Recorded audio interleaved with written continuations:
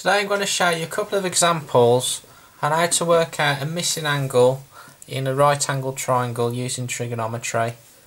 The first thing you need to do is make sure that the question is a trigonometry question, because it's quite easy to mix this up with Pythagoras.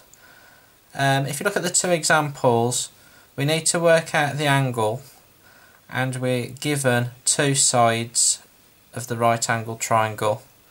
So this is the case where we use trigonometry. So we've got two sides and we're finding the angle, and the triangle is the right angled triangle. So the first thing to do then, if we do example 1, we need to label up our triangle. So the longest side is the hypotenuse, so let's just call that H. The side opposite the angle which you're finding is called the opposite side, so let's just call that O. And the third side is the adjacent side, let's just call that A. So we've now got to decide which one of our three trigonometric formulas we've got to use. So our three formulas for trig are sin theta, theta is the angle, is equal to the opposite over hypotenuse. You've got cos theta is equal to the adjacent divided by the hypotenuse, and the third trig formula is tan theta equals opposite over adjacent.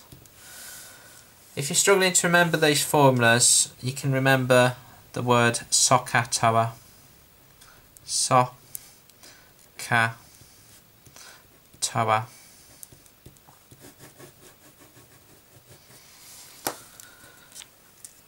Okay, so let's decide which one of these three trig formulas to use. Well, it's nothing to do with the opposite side.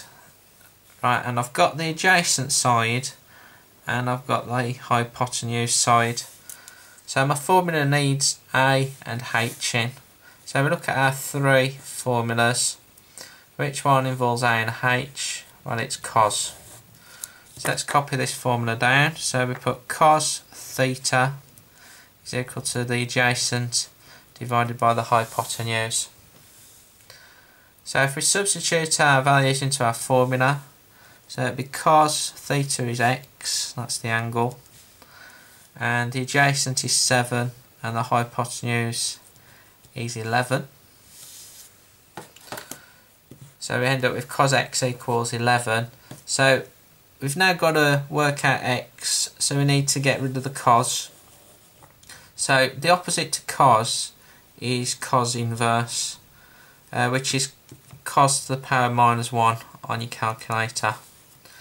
So we need to cos inverse this fraction on the right hand side. And what that will do, it will change that fraction into an angle. So if you get your scientific calculator, make sure you've got it in degrees. So if we go shift cos, you can use your fraction button and you can type it in as 7 over 11. If you haven't got a calculator like mine, you can just put 7 divided by 11. Make sure you close the bracket, because on some calculators you won't get the right answer.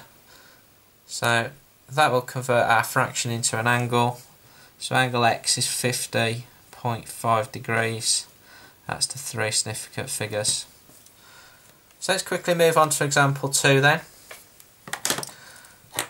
This time we've got a right angle triangle, we've got the two sides and we're after the angle. So again, we know it's a trigonometry question. So if we label up our triangle, longest side is the hypotenuse, the side opposite the angle is the opposite side, and the third side is the adjacent side. So we need to decide which one of our three trig formulas to use. Just write down SOHCAHTOA.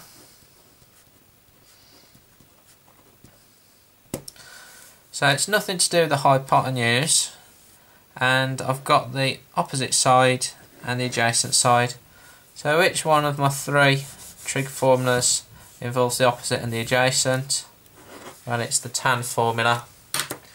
So if I write that formula down correctly, it's tan theta equals opposite over adjacent. So if I substitute my values into the formula, it'll be tan theta is y, the opposite is 5, and the adjacent is 9. So if I'm going to work out the angle, I need to do the opposite to tan, which is tan inverse tan to the power minus 1. So I need to tan inverse the fraction on the right hand side. So if you get your scientific calculator, go shift tan fraction 5 over 9. Make sure you close your bracket, and that will convert the fraction into an angle. So to 3 significant figures, it will be 29.1 degrees.